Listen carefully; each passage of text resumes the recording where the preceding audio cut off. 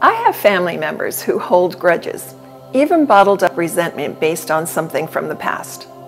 They justify their feelings by keeping their distance and prolonged periods of the silent treatment. Sound familiar? In Sunday's Gospel, a lawyer came to Jesus and wanted to justify himself. There's a backstory. As a Jew, the lawyer was holding resentment bottled up for centuries by the Jewish nation in the south against their northern neighbors, the Samaritans. The lawyer wanted to justify this resentment, so he asked Jesus, "Who is my neighbor?" To answer, Jesus tells the parable of the Good Samaritan. You remember the story. A man lies badly beaten on the side of the road. A Jewish priest and Levite don't offer help, but a Samaritan does. Unwillingness to forgive promotes justifying behavior that blocks compassionate service.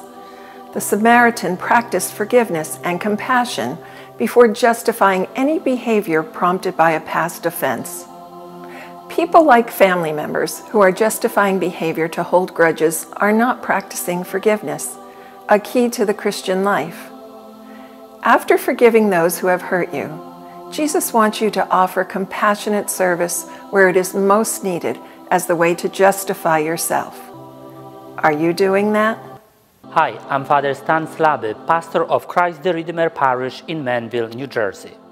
I'm Deacon Tom. Please come and worship with us this weekend and learn how our biblical readings apply to your life.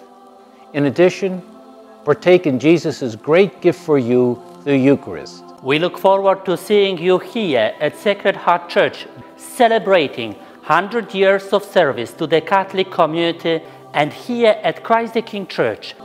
May you and your family have a great week.